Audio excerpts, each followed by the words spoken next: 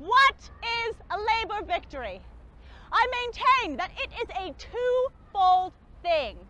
Workers must gain economic advantage, but they must also gain a revolutionary spirit. Yeah. Yes! This is what they must do in order to achieve a complete victory. For workers to go back with a few cents more a day, a few minutes less a day, but the same psychology, the same attitude towards society, means is to have achieved a temporary victory, but not a lasting one. For workers to go back with a class-conscious spirit, with the organization and determination attitude towards society, means that even if they have no economic advantage, they have the possibility of gaining in the future.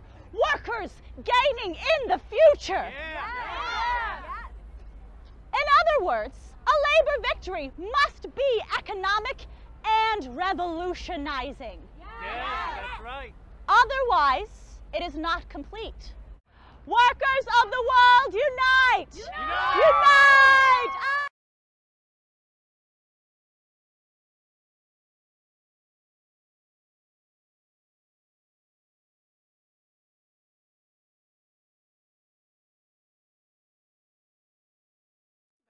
I'm going to talk about Elizabeth Gurley Flynn. She was this gorgeous, precocious, Irish working-class girl. She left high school at 15 with an A student and became an IWW organizer. By 21 years old, she was involved in some of the major labor struggles of this century. When the miners were striking in Minnesota, she was there. When the silk workers were striking in Patterson, she was there. Her life kind of crossed with my life in that at 21 years old, she came to my hometown of Lawrence, Massachusetts, and she led one of the most successful labor strikes in U.S. history. It's called the Bread and Roses Strike. Here's a photo of her with the organizers in Lawrence. That's her great love, and this is Big Bill Hayward, who is the founder of the International Workers of the World.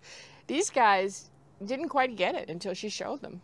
She came to town with an idea that the way that you're going to win this was to organize the women, free women from child care and laundry and cooking, which she did by collectivizing the kitchens and the laundry and making everyone participate, including men. There were 56 languages spoken on the strike committee. Everybody would sing, which is really what united people, you know, across languages. She got the women organized to close down all the bars. They literally took wood and boarded up all the bar rooms. She came up with a brilliant strategy, which was to send the children away to families in New York. They were filled with rickets and tuberculosis, and they had, you know, lice, and they were malnourished. These were people that had been working, kids that had been working in the mills. Madison Square Garden had a huge benefit. So all that pressure won that strike. They won the right to organize the trades as a group rather than independently and pit them against each other. My grandmother was a child laborer. She made $2.98 a week after 54 hours of work a week. But actually her conditions were slightly improved because the year before, as she entered, Elizabeth Gurley Flynn had won this battle. She fell in love at the time with her Italian anarchist lover, Carlos Tresca, and they had a very tumultuous 13 years together. But she always put the work first. So, for example, he got out of jail and wanted to know why she wouldn't spend time with him. And she said, because there's other people in jail. And she went right back to the Defense Committee offices and said, sorry, but that's the priority. She always wanted to be a constitutional lawyer, but she never even graduated high school. So she defended herself in numerous cases throughout her life.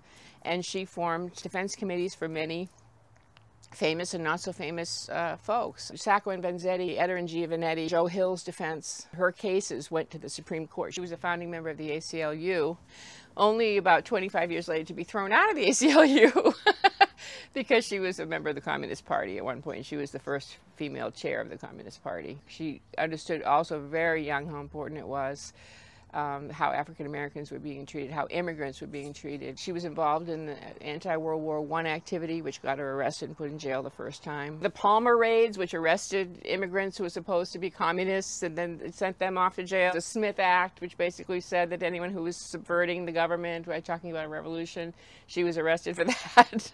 The McCarthy hearings, she was put in jail for 2 years. She understood that in this time when there was no media, except printed media and the voice, that she needed to be able to put down a box, stand on a corner, or stand in front of 20,000 people, which she did routinely, and speak her piece, was her phrase. And men listened to her too. You see these pictures of her speaking in front of 50,000 people. It's mostly men. She would go on a tour and she would give 35 speeches in a week. She wrote 3 columns a week for 25 years. She wrote an average of 6 letters a day. Here's a woman of great depth, education, self-taught, beauty, power, but spent a life giving back to people who had less than she did.